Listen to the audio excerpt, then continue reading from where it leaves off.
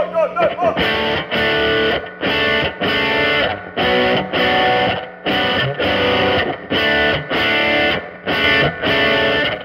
YouTube. The video you're about to see is a reaction video. It is a video of opinion. Nothing personal is meant toward the individuals in the videos. My volition for posting these reaction videos is to look at these videos and critique them through the lens of correct sentence structure, communication, parse, syntax, grammar. Usually they are quantum grammar related videos, and I'm looking for correct sentence structure knowledge here. And I'm also looking at the claims made in the videos through the lens of correct sentence structure, communication, parse, syntax, grammar. Now you may notice that I'm doing certain things with my hands. I am not making any secret hand signs or gestures. When one is doing public speaking, there's only so many things you can do with your hands. You can fold them, maybe put them on your hips, dangling lifelessly at your sides, put them in your pockets, hold them like this, whatever it is. I'm not making any type of signaling gestures, unless I do this, which means shaka. Keep in mind, the information, the things that I'm sharing in this video are for educational purposes only, entertainment purposes only, nothing personal towards the individuals in the videos themselves. Thanks, and enjoy. So I hope you got your coffee, or whatever beverage of choice. We're going to get into looking at this particular website, which is titled fortheAUMSTEAD.com.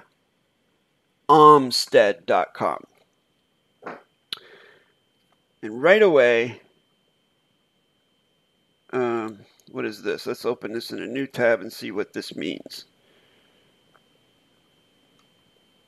Same page. All right, doesn't mean anything.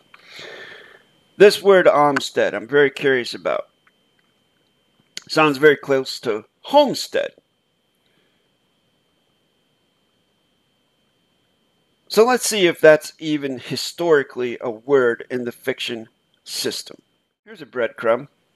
Umstead means hermit, hermit's cell.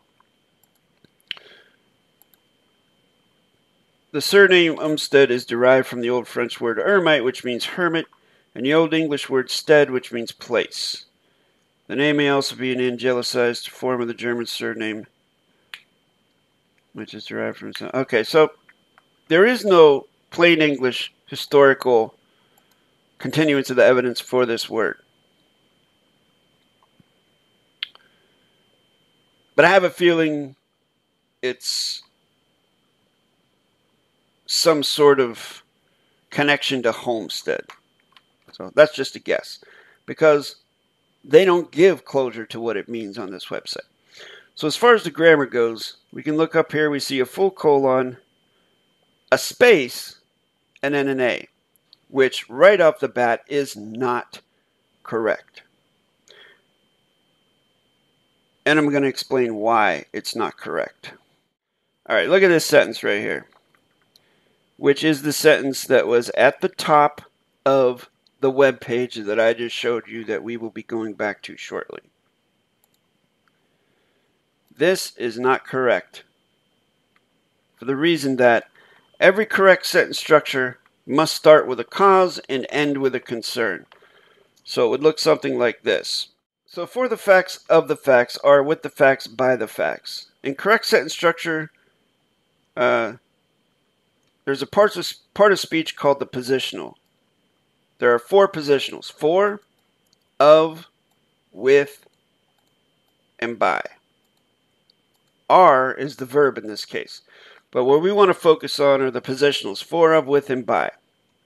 For is the cause of the sentence. Of is the concern of the sentence.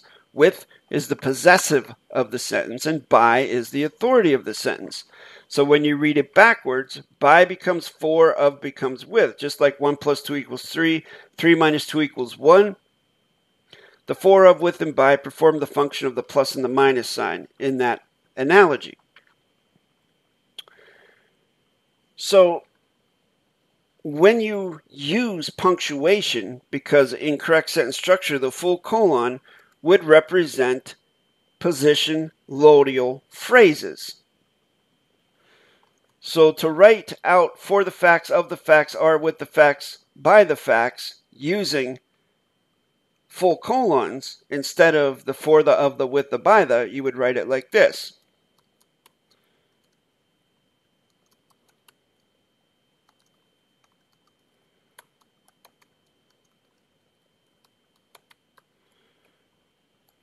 You see that? You see that the colon has no space there, but here there is a space after the colon. Just like here, there's a space after the colon. But here, there is no space after the colon. It's tied up against the F in facts. Why? Because if a colon is tied up against the fact, and it comes at the beginning of the sentence, it always means for the. And then if it comes at the end of the sentence after the verb, it means by the, because for is congruent with by. A better way to give an example of that would be to write a name. For the Jason-Matthew of the glass. For the Jason-Matthew of the glass.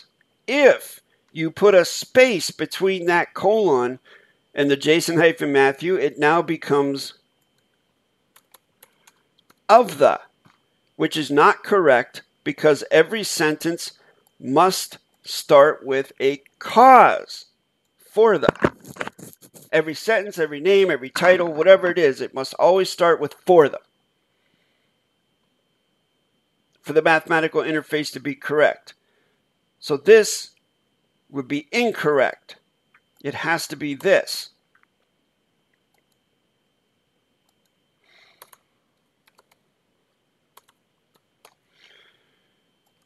I hope that's clear. So now, when we look at this title that was at the top of that page, you see why this is not correct. If it were to be correct, the colon would have to be tight up against the A. For the AUMSTEAD, comma, space. For a self-governing-community of the fellowship and support. Now, on its face, that is a pronoun. And then it throws everything else into adverb, verb, adjective, pronoun, babble. For, F-O-R, is a pronoun. A is an adverb. Self-governing community is an adjective. Of is a pronoun. The is an adverb. Fellowship is a verb. The ampersand is an and, which is a conjunction. And support is a dangling participle verb. There are particles of negation in these facts, such as SUP and ING.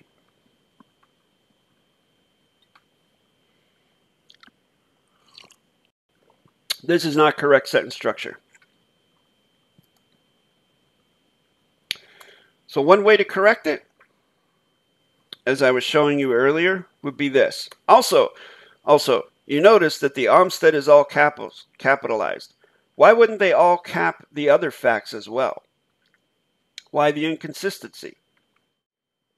So you have a word like support, but you have the particle of negation SUP in there, which means the same thing as sub, which means it's under something. It's not the thing, it's under the thing. So how would you find a positive performance word for that? Well, it's pretty easy. I can think of one off the bat. You can say aid. You can say help. But we'll use aid. So now we have a correct sentence structure here.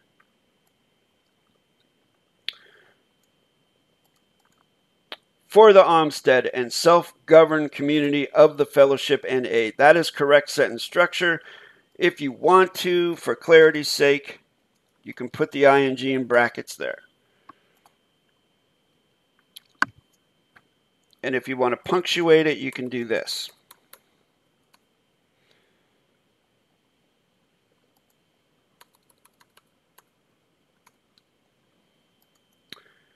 for the Olmsted and self-governed community of the Fellowship Aid. That would be the correct way to do it. These other words, so none of this is correct. None of it. And you see here where it says colon space learn hyphen syntax colon. This colon is what I call a dangling participle colon, because a colon represents a position loadial phrase, as I just gave you closure in that lesson. Well, there's no fact that follows this colon, so it's just dangling there. That is not correct. You would put a full stop there, just like they did with shop and documents. But for some reason they didn't. For the lifelong security. Security, the SEC, or the SE in security is no contract. That's a particle of negation. Of yourself, oh my goodness, look at this. Your lifestyle and your loved ones. Particle of negation with the O in front of the N in ones. And then, of course, the colon. Mistake. Another dangling participle colon. So this grammar is horrendous. And I would expect no less from someone that learned from Russell-J. Gould, which I'm guessing from this style that is who this individual learned from. Because I can look at someone's grammar style and tell exactly what the roots of their teaching are. Greetings, venue learners and curious onlookers. Oh my goodness. Onlookers. This is what I'm talking about. I got to go back to the other Word document real quick and show you the type of grammar that Russell J. Gould has sanctioned or has authorized and the horrendousness of it. And I am not saying anything personal about Russell J. Gould. I'm talking about his grammar. All right? I'm talking about the grammar of this individual, Paul Douglas Jubenville, who claims to be a teacher, but what they're teaching is not correct. And I'm showing you that it's not correct. Okay? And I'm also showing you how to fix it. So if Paul is watching, you're welcome. I have seen people coming from, I've seen Russell J. Gould himself write a sentence like this.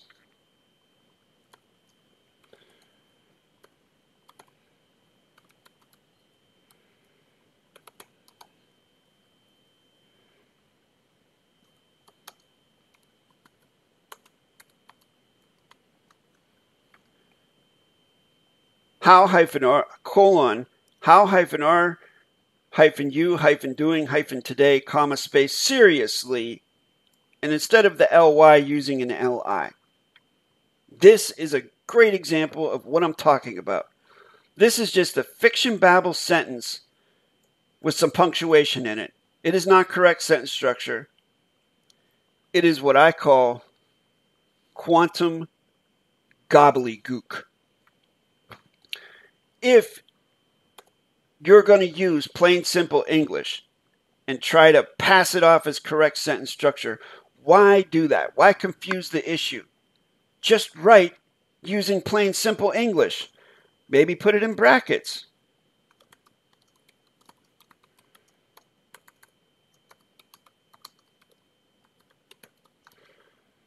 Just do that. Or do this.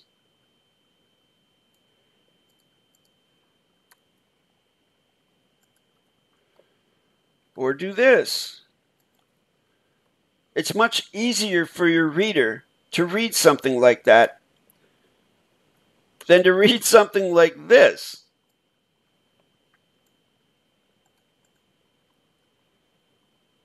I mean, folks, it's not that hard. It really is not. I'm telling you, it's not that hard.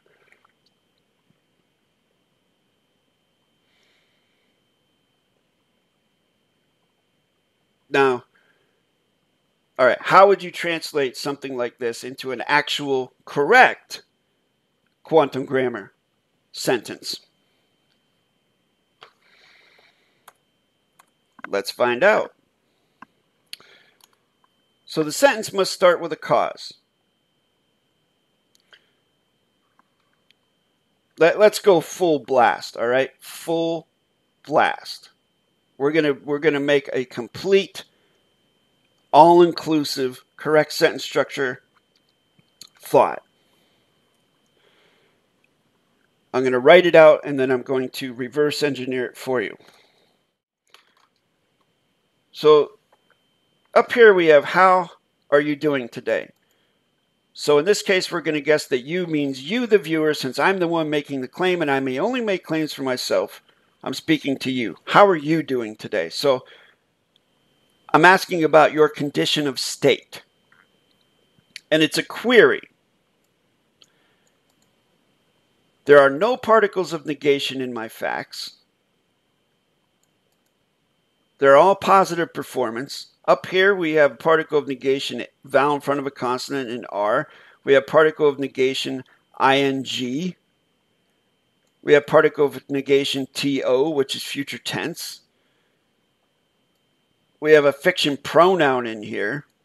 I mean, it's just all types of wrong stuff going on there.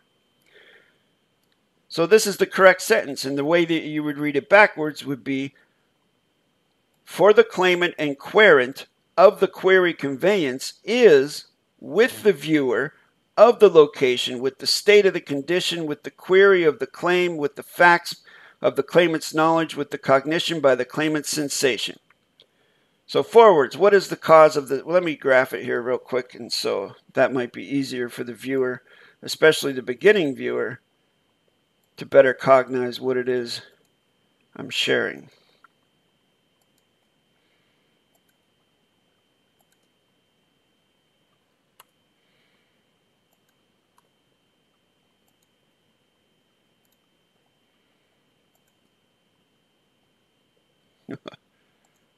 Okay.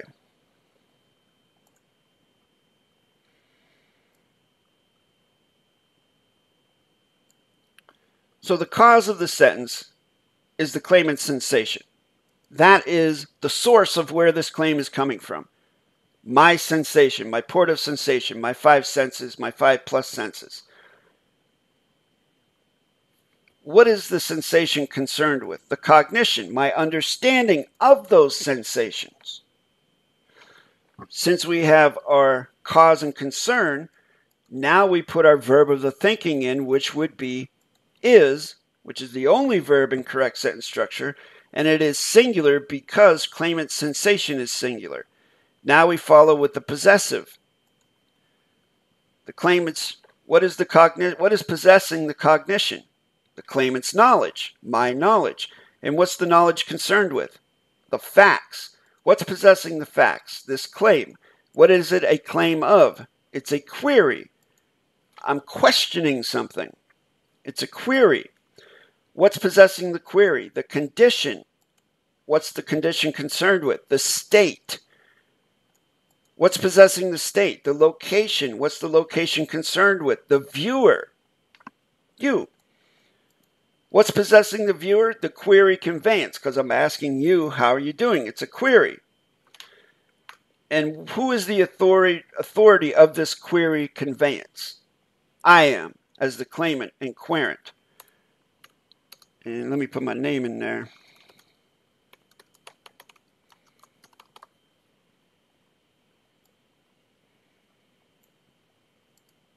There.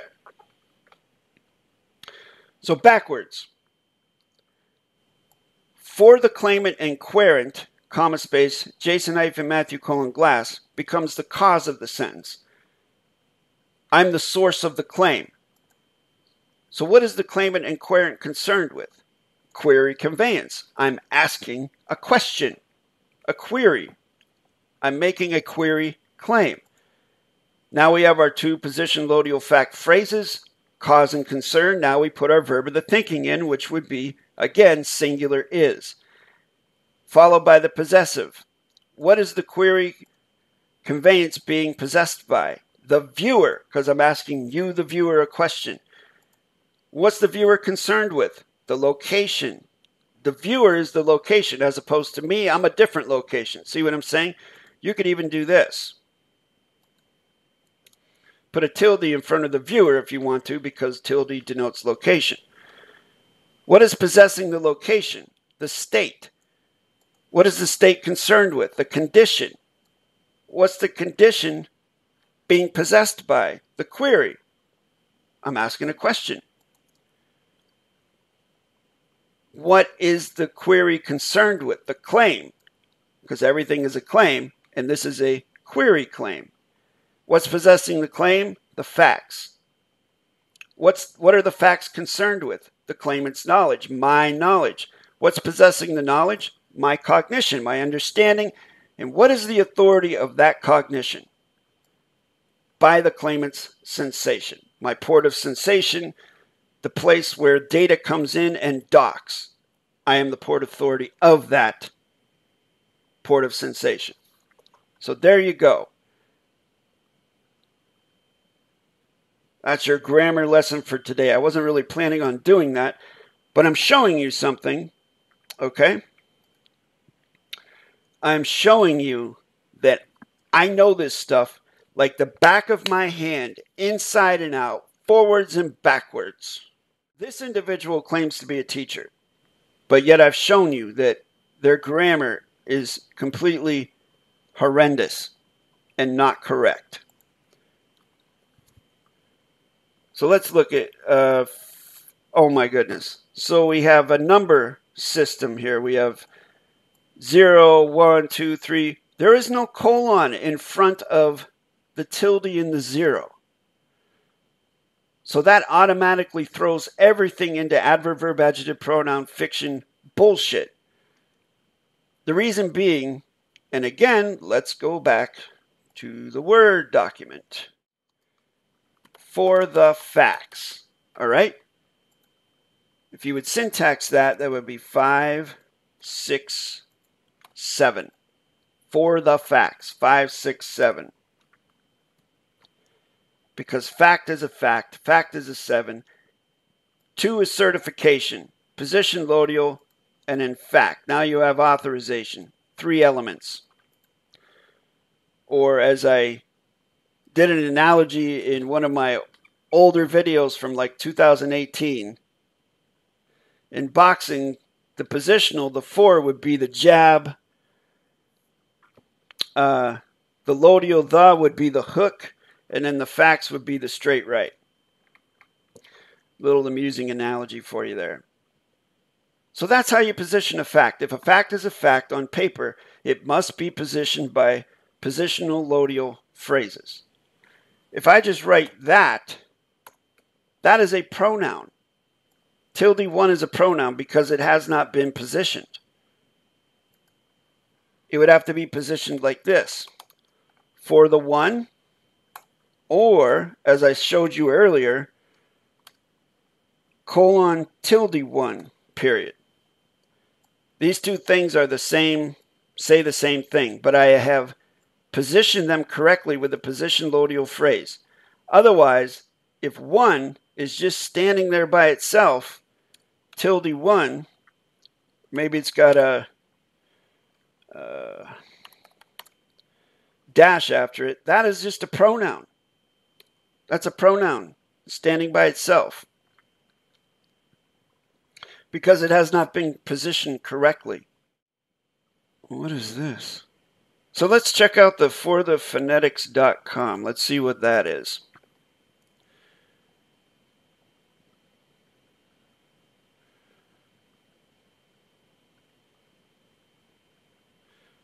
Oh my goodness. For the performance harmonization of each node in the closure system. In the closure system. How does that work? If you have 4 positionals, folks, 4 of, with, and by. 4 is congruent with by, of is congruent with. 4 is cause, of is concern, with is possessive, by is authority. 1 word, 1 meaning, 1 function, 1 congruency. How does in figure into that? What's congruent with in? Out. So if you read that backwards, out the closure system. So you're no longer in the system, you're out of it. Makes absolutely no sense. Goodness.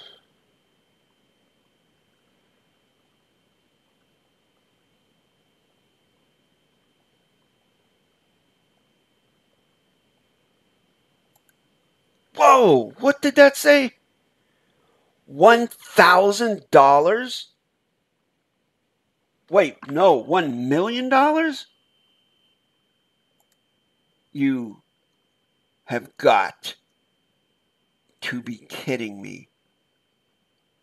One?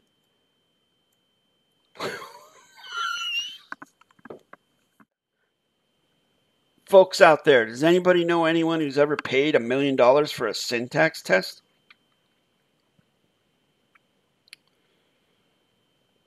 Oh my goodness. Look, for a 60-minute meeting with the teacher, click here. 1 hour, $100. A 60-minute meeting, $100. For as far as this domain goes and correct sentence structure and teaching and online stuff, that's not an unfair price. That is a fair value for a meeting. However, you're not going to be getting correct knowledge. You're not going to be getting correct grammar. That's the only problem. What's the 30-minute, I wonder? Is it going to be 50? Oh, yeah, it is 50. Okay, good. Canada Constitution Treaty, Australian Sovereign Flag Treaty, Styles Manual.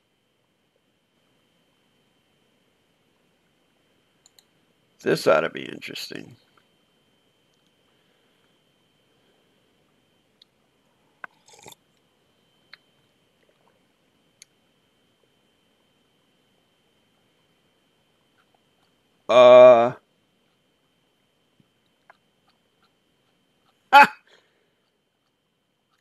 Their Styles Manual for correct sentence structure is a fiction Styles Manual?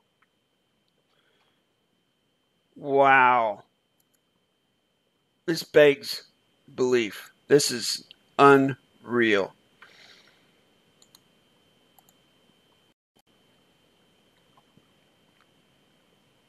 Ooh. 12B7 through 12B1.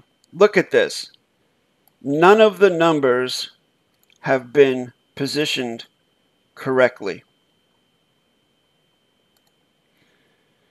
Which means this is all adverb, verb, adjective, pronoun, fiction, babble.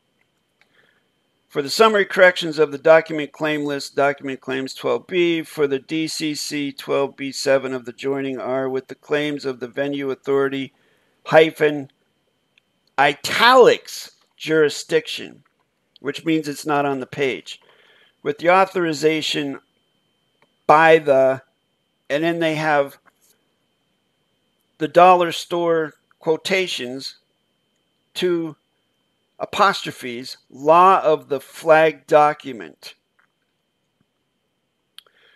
Which means there is no fact after by the because it's been taken off the page according to their fiction styles manual. This is 12B7 through 12B1. Check it out, folks. I got something for you right here. For the summary corrections of the civil claim methods are with the 12B by the document contract claims and DCCTC. 12B7 of the DCTC is with the claims of the same authority jurisdiction with the rule of the flag by the contract terms. For the rule of the contract parties is with the terms of the vessel's contract with the label, the pictograph, and symbol with the flag of the contract, with the terms of contract rules, with the completion of the contract with the contract court by this claim. That's 12B7. That's how I wrote it. And let's see how they wrote it.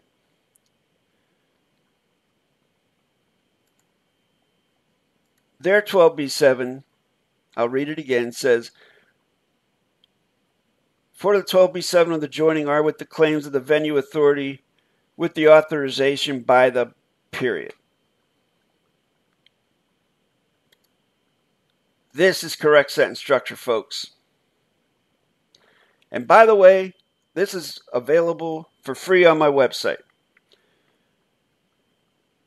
jason-matthew-glass.weebly.com. Go ahead on over there and you can study this if you'd like to. In brief, the summary corrections 12B7 through 12B1 are Joinder with the flag, statement of the claim, service of the methods, methods of the service, position of the venue, authority of the matter, and authorization claim with authority. It's basically how you create a correct sentence structure, document, contract, postal vessel, court venue. So let's get back to this dude's stuff here. Freight waybills.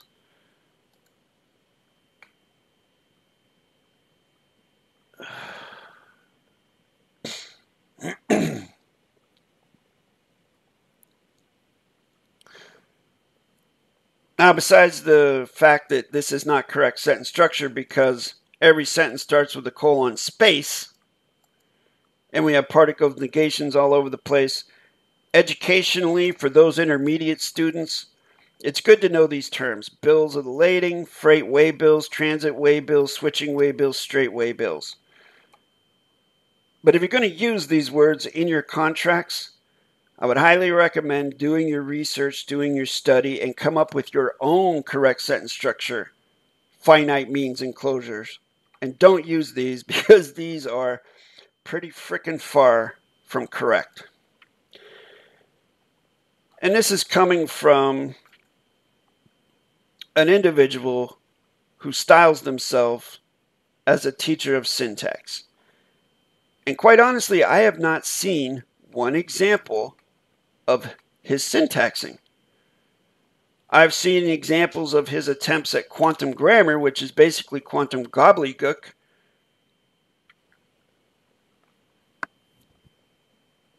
But I've not seen any example of syntax.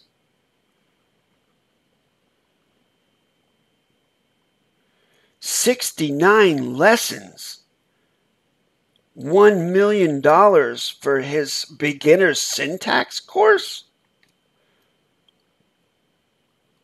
Folks, if you want to learn correct sentence structure, communication, parse, syntax, grammar, you can contact me at the email address jasonmatthewg17@gmail.com, which you can find in the bio of this TikTok channel, and apply for a workshop. Please include your full correct name at the bottom of your email so I know who you are. You know my name. I ask the same consideration of you. The consultation, I'll schedule a 10 to 15 minute video consultation, which costs nothing except for your now space. If you want to learn this stuff and you want to find out more, you can contact me. That's my gift to you. $1 million to learn shit syntax. Isn't that not so funny? Goodness. If you'd like to learn correct sentence structure, communication, parse, syntax, grammar, contact me at the email address listed at the bottom of your screen. I will set up a 10 to 15 minute video consultation between you and me. You can ask me whatever you like, and I'll do the same, and we'll see if this is something that you're prepared to commit to. Thank you again, and I'll see you in the next one.